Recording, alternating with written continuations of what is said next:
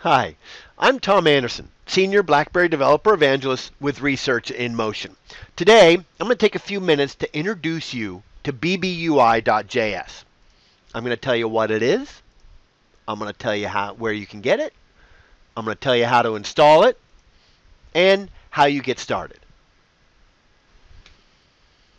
We're going to begin at BlackBerry's GitHub site, blackberry.github.com. Out here, you'll find all kinds of groovy open source projects. BlackBerry WebWorks is out here, Ripple, Alice.js, and even bbUI.js.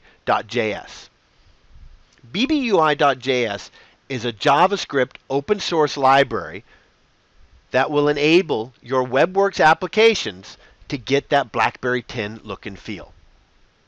If we click on the link over here on the right, that'll take us to the main bbUI.js page. Now, I encourage you after this conversation to pop out there and take a look at all the information. There's a ton of great information out here. There's sample files, there's documentation, there's even the source because it's open source. But for this presentation, we're just going to jump right in and download the file. I click the downloads over here on the left, click download a zip, save, because I'm on Windows, and that's going to download it to my directory. That's all there is to it. Now, let's get set up so a project can use bbUI.js. Over here in my downloads folder, over here on the right, you'll see there's blackberry-bbui.js and then the version number. If I double click that zip file, that opens up the directory. Double click again, and here's where I've got all my source code and information.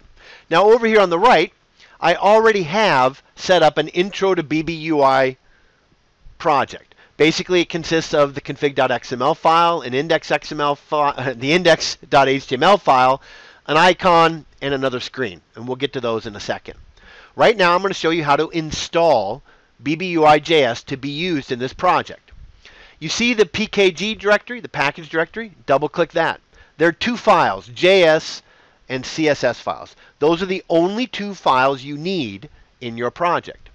I'm going to open up my scripts folder, and I'm going to move that bbUI.js file into my scripts folder. Then I'm going to open up my CSS and do the same thing with the CSS. Now, I've set up my project, and it's ready to work with bbUI.js. Let's jump to the code, shall we? Here's my index.html file. I've done a couple things to my index.html file. I've added a link to the spreadsheet, as you can see here, and I've added a script reference for the JavaScript. I've also added a script reference to initialize the bbUI.js functions. That's the bb.init function. Now, I've passed a bunch of parameters in here, but if you just did bb.init with no parameters, it would take all the defaults. The parameters I've added are pretty straightforward. I've got a bb10 highlight color that I've specified. I've told it that the action bars and the control bars should use the dark bb10 theme. I've told it the list should use the light theme because dark is set to false. And I've also told it that when I'm working for the playbook, I want you to treat the playbook as a bb10 device. Now, the way bb10 works is it uses fragments of HTML as screens. Then it uses Ajax to dynamically load those screens. So in my index.html, here my body tag loads the first screen. Body on load bb.pushScreen. I'm calling my first screen screen2.html, and I've given it an ID, screen2. When this index.html loads, bbUI.js will grab the fragment from screen2.html. Let's take a look at that, shall we? So here's my fragment. It's very simple. I've got the doc type. Then I've got the opening div. This div is data-bb-type equals screen. Everything within this div will be part of my screen. I've given it an effect, fade. And now I've put in the content. Here I've given a title. So I'll have that nice bb10 title bar. The title I've given it is bbUI screen. And I've given it some text. Hello world, welcome to bbUI.js screen. And that's all there is to it.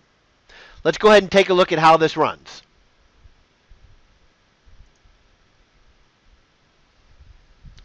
So I'm going to bring up Chrome because I'm going to run this in the Ripple emulator. And the Ripple emulator is a Chrome plugin. I'm going to load localhost /intro bbUI. And voila.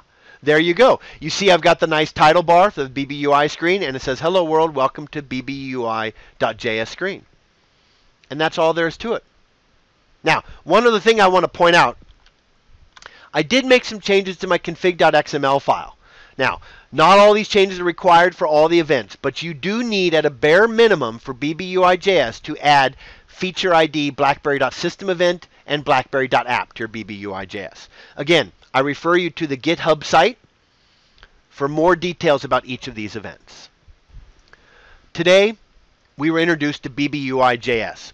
bbUI.js is an open source library which enables your WebWorks applications to get that BlackBerry 10 look and feel. You get it from our GitHub, blackberry.github.com, then click on the bbUI.js link on the right. It's very easy to install. You copy the JS file to your script directory. You copy the CSS to your CSS directory. To get started, in your index.html,